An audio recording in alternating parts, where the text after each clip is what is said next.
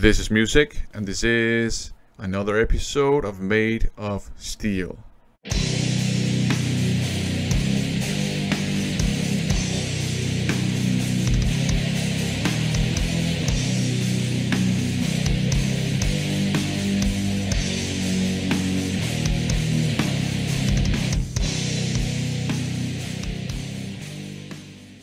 Welcome to another episode of Maid of Steel, a series of videos where I go through my collection of Band-Maid releases, physical and digital, and I just talk about them, so these are not reaction videos. I recently decided to grab a bunch of Band-Maid singles and the Band-Maid EP, just in digital versions. So I'm gonna make like a bunch of shorter videos covering the singles and the Band-Maid EP. So I'm probably not going to do the recommendation part of these videos, because I don't want the recommendation part to be longer than the Band-Maid part. That wouldn't make sense to me.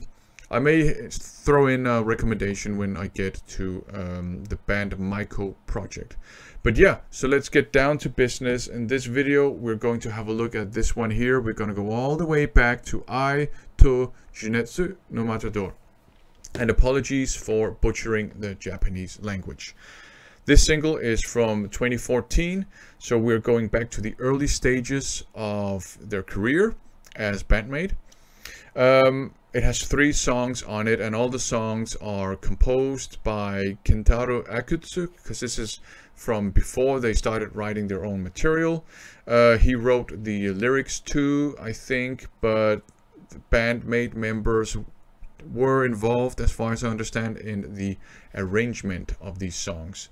So it's from 2014. Now, if we go back again and listen to the debut album, Made in Japan, it's very different from the signature style of hard rock and heavy metal that they have nowadays. And that also applies to this single, and this single is actually also quite different from the Made in Japan album, which at least had some hard rock elements and some hard-hitting alternative rock elements. This single, it goes in a completely different direction for the most part. It has 3 songs on it.愛と情熱のマタドール, the title track. Then there's Thrill, and you have a song called Summer Drive. So let's actually just go through them one by one. The title track of the single is very, very, very different from the Band-Maid style of hard rock. It's a funk pop rock song. Not a whole lot of distorted guitars in it even. It opens up with a quite funky opening, some funky chords on the guitar, some pretty cool funky bass work, and that carries out throughout the entire song.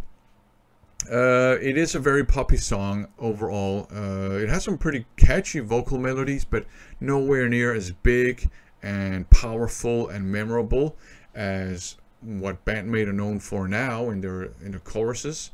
Kind of like a fun detail is that you have some trumpet effects and horn section effects in the background in the choruses, and I don't know, but I imagine that it's the purpose is to conjure up imagery of matadors and things like that. It's just a fun detail, I think. There's some very good, vocal performances in this song. Actually, the vocals are great, I think. There's some very cool guitar solos. As far as I remember, there are like 3 of them, kind of like spread out throughout the song. And these guitar solos are very tasty, and they do, I think, illustrate how Konami was actually a pretty good lead guitar player already back then, I think. It's a fun pop rock song with funky elements, but it is a far cry from their Band-Maid signature hard rock style. And I can imagine that some, hardcore hard rock fans might not like this song. Personally, I don't have a problem with it. I think it's a fun song. It's kind of, it's uplifting and, so I don't have a problem with it. The highlights are the bass work and the vocals, and certainly the guitar solos. So that's爱と情熱のマタドール. Moving on to the second song, Thrill. That's still an awesome song. I covered it in my New Beginning video. It's groovy, it's heavy, it's funky, it's still uplifting, it has lots of attitude, and it's still just a great song. Still one of my favorite Band-Maid songs. I don't remember if I mentioned this, but there's kind of like in the pre-chorus, there is kind of like a trade-off between Miku and Saiki, where Miku just goes, hey! And I quite like that for some reason. And I think Miku also sings some of the second verse, which I think is pretty cool. But yeah, overall, Thrill, still a great song. And I think this is a song that will probably appeal to most, probably not all, but most kind of fans of hard rock, because it's a great hard rock song. Very groovy. The third song is called Summer Drive, and I think it's a Miku fronted song. It's also very, very different from their signature hard rock style. It's an up-tempo pop rock song. Maybe it has some pop punk elements to it.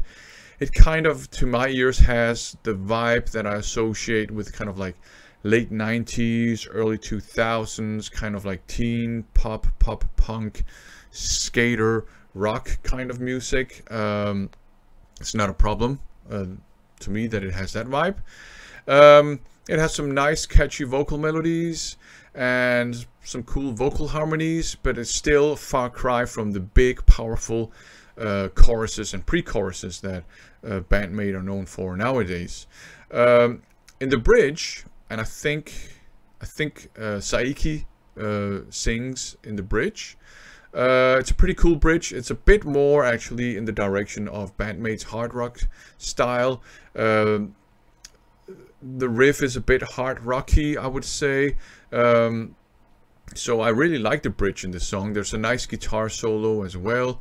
And if indeed it is, and I think it is, I read that somewhere, that if it is a Miku song, I will say she has a nice singing voice, a nice unpolished, raw singing voice. So Summer Drive, a fun kind of like pop rock, pop punk maybe. It's not a punk song, but I think it has some elements of pop punk, right? But it's a up-tempo, kind of like late 90s, early 2000s teen pop rock whatever song. It's not bad, but it's also very different from their hard rock style. So I don't have a problem with this single. I like the two songs that are quite remote from the Band-Maid style. They're just, I mean, they're kind of interesting to go back and listen to that. Oh, so they actually played stuff like this, and it's not bad back in the early days. And then of course you have Thrill, which kind of looks ahead at the style they would be famous for. And Thrill remains one of my favorite Band-Maid songs. So very, very different, a far cry from their hard rock style, but it's kind of like a fun curiosity in their discography, I would say. Not bad songs, but I don't think that, apart from Thrill, I don't think this single will appeal to fans of metal and hard rock and so on and so forth. But I don't mind it. I mean, Thrill is my favorite song on this single, of course. Highlights, Thrill. The bass work throughout the entire single, all three tracks, has some excellent bass work going on. I like the guitar solos as well. They're tasty, they're good. The vocals are great throughout the single. And as I said, it's just an interesting listen, you know, when you know Unseen World, you know, Conqueror, and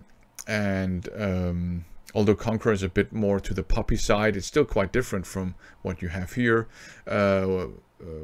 World Domination, you know, those later releases. It's kind of interesting to go back and listen to these very different songs. So yeah,